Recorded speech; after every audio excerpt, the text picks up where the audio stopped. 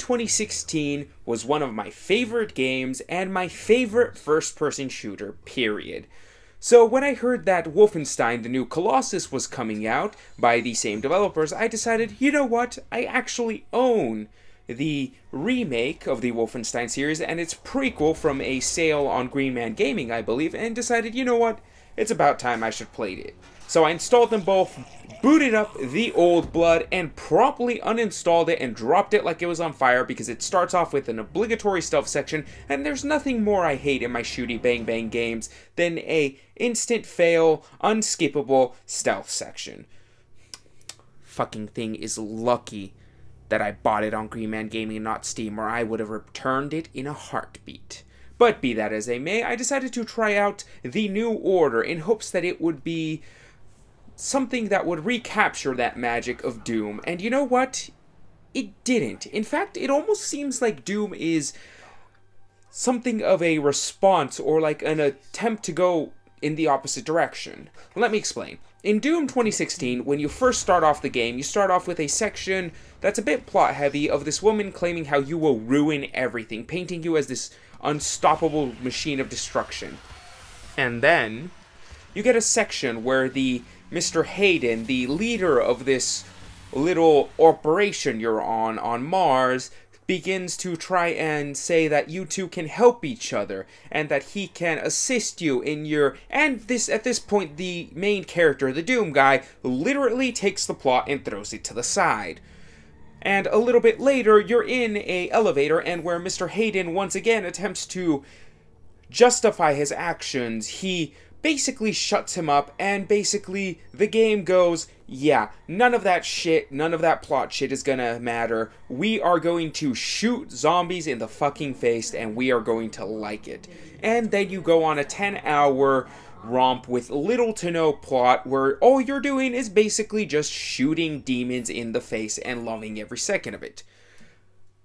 Wolfenstein: The New Order, on the other hand, starts off plot heavy. In fact, it starts off some of the most plot heavy I have ever seen in FPS, and unlike most FPSs like say Halo or Gears of War, which content themselves for telling a generic, if competent, story, Wolfenstein is telling one of the best stories I've seen in video games, period, with characters which the first few hours makes you care about. It makes you feel something for these characters. It has a moral choice within the first hour that actually made me hesitate to the point where I was given a failure screen for not choosing fast enough, as the antagonist of this moment told me that he would, that warned me that he would lose patience. Wolfenstein: The New Order story is just, it's a game with such a great story about, well, about killing Nazis. It's also, it has a great story, but it also has great gameplay. It's not polished to the sheer mirror sheen that Doom 2016 is, but make no mistake, the gunplay in New Order feels phenomenal. The New Order is a phenomenal game from every aspect. The storyline, as I said, is about this Mr. B.J. Blazkowicz and his adventures in a post-Nazi winning World War II world. Early on in the story, you meet up with the remnants of a resistance organization, and all of these characters, they're not just faces with guns that occasionally help you in missions. These people are actual fleshed out characters. I mean, some of the best moments happen when you interact with them or when you do things with them. These moments eclipse the gunplay, which, as I said before, is rather pleasing. In fact, one of the most standout moments is this moment where you go around looking for toys for this mentally disabled man who it's just this heart-wrenching, heartwarming little moment that just, oh, I love this game's story. The New Order is a story that just, I don't want to talk about it, because I went into this not expecting anything of the story and came out absolutely and utterly astonished at how good it was. And I don't want to ruin that experience for anyone who has yet to play this game, so just go play this game. Its story is great. But if you're one of those people who doesn't care about stories in first-person shooters, which I think by the amount of people who don't even touch the story modes in things like Call of Duty, shall we say, and instead go directly to the multiplayer, I can say without a shadow of the doubt that this is some of the most fun I've had in an FPS, if you disregard Doom, because Doom holds the shining crown of that, but the FPS mechanics are fun. All of the weapons feel good to shoot. You can dual wield most weapons for no reason besides the fact that, you know, the developers thought, yeah, that sounds cool. And this game is also challenging. This isn't a easy game. There were times where I was tempted, and one time where I had to lower the difficulty down in order to go through with it. And also another thing I have to give out a shout out to is the upgrade system. As you use certain weapons, you can get milestones which unlock upgrades. And by playing a certain way, you'll get upgrades in a way that benefits your playstyle. Now, there are a few rough spots with this. There are a couple of little milestones where you have to do something, you have to kill enemies while sliding, which is something that I never really did much outside of the few moments it was needed to traverse certain specific obstacles. And there are also a few scenarios where, while you can certainly go in guns a-blazing, it feels like it was almost impossible without at the very least assassinating some of your enemies beforehand. And these moments were, while few and far between, when they happen, they just ground the entire momentum of the game to the stump.